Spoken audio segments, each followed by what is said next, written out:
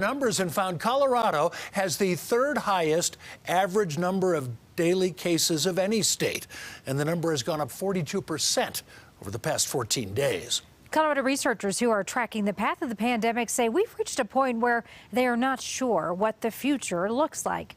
Just yesterday, the state predicted we could see more than 2,200 people hospitalized with COVID by the first of the year. That would be the most the state's had during the pandemic.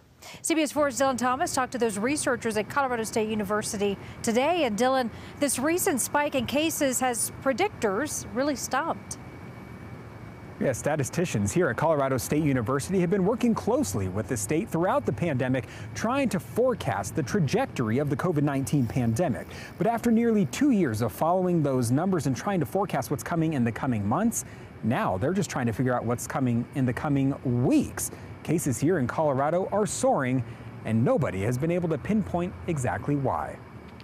I don't know that we'll ever really understand what is causing this spike. At Colorado State University in Fort Collins, statisticians like Dr. Bailey Fosdick have been using computers to track the trajectory of the pandemic statewide. We do our best to give the most accurate projections that we can. But lately, that has become more difficult. Colorado has good vaccination rates compared to the national average, yet the state is becoming a hotspot for COVID, and experts can't pinpoint why. That is the big question right now, and in many cases, it's still a mystery. And forecasting the pandemic's trajectory is now harder than before, thanks to at-home rapid COVID tests. The appearance of at-home rapid tests really changed things.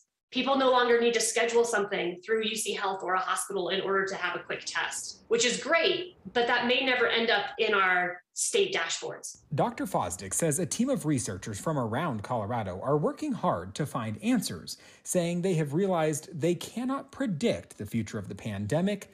They can only form projections of where they think it may be going. We're just trying to do our best to say what's needed in the next week. The takeaway message is that things do not look good. And as individuals, we need to make our decisions, based on that fact.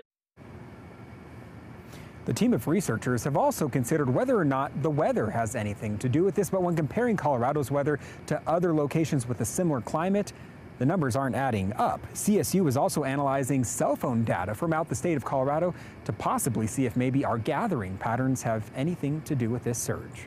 Reporting live on the campus of Colorado State University, Dylan Thomas, covering Colorado First.